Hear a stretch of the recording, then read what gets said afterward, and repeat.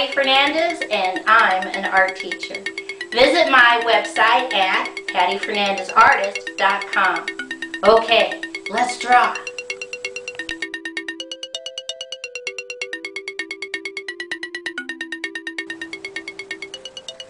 Today's project is how to draw a bad hair day. I take 3 fingers from the center and I put a dot. And from that dot, I'm going to draw an oval.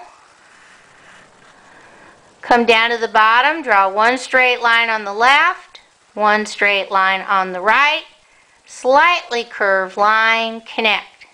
Come back to the left and draw a curved line down off the page on the left and a curved line down off the page on the right.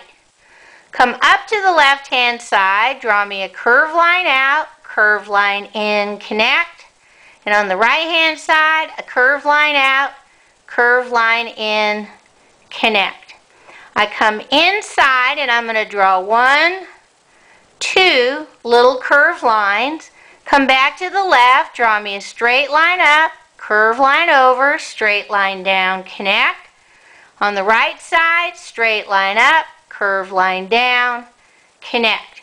I'm going to come back to the left and I'm just going to fill in a little bit of the eye on the left and the right. I come right in the center and I just draw a curved line. And I come down below and I draw a curved line, kind of almost like a curved box, connect. Inside my shape, I'm going to draw a curved line over, connect, and at the bottom, I'm going to draw a curved line, connect, and put a little line straight down the center. Now I'm ready for my hair. I'm going to draw a straight line on the left, 1, 2, 3, 4, 5, 6 straight lines. And now in between I'm going to put curved lines, curved line, curved line, curved line, curved line, curved line.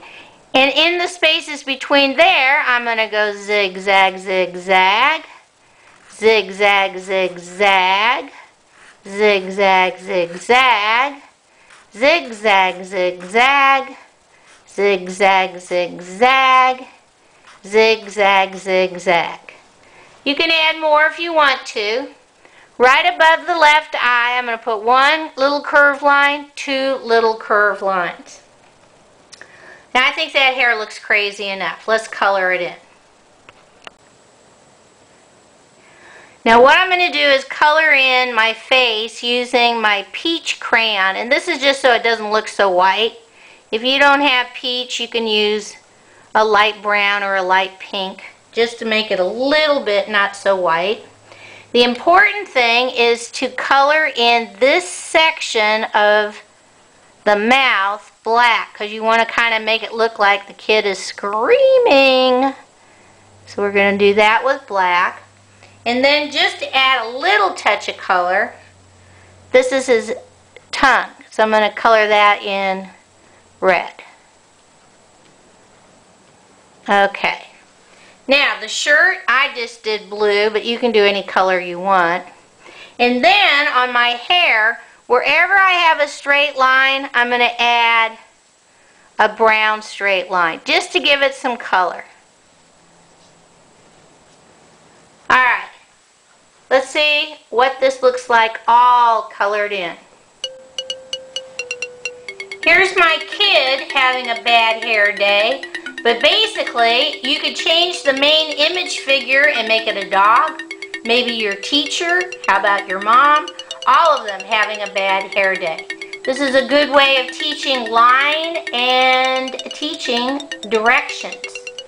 Okay, bye-bye.